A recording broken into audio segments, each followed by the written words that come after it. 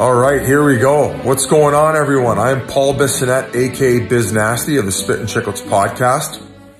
I know this is not being filmed on a TikTok, so I may have already lost your attention. But for those of you who are still around, I guess we'll start off with how I got here. My friend, Jeff Jacobson, got a message from Premier John Horgan.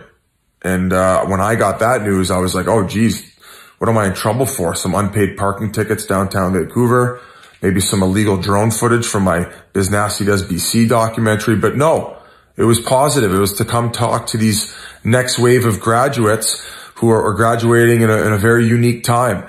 I guess that would be another opportunity to thank Dr. Bonnie Henry, who was also a part of the board that asked me to speak here. So they may be regretting this at this point, but I don't really know what I'm supposed to do in these graduation speeches, but I guess I will give one form of advice if that's what I'm supposed to do.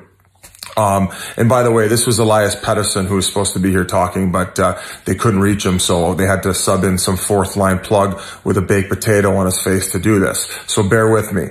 My one piece of advice, and I mean, given what's going on in the world right now, is moving forward, you guys are definitely going to face some adversities, especially when trying to accomplish big things in life.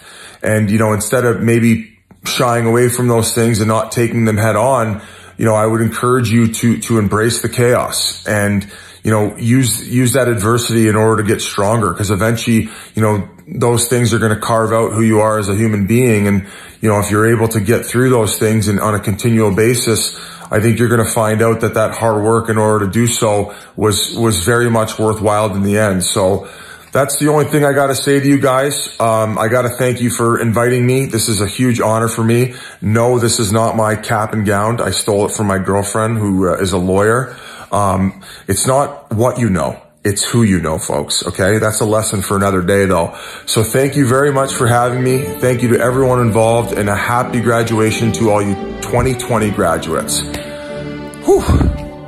I talk too much.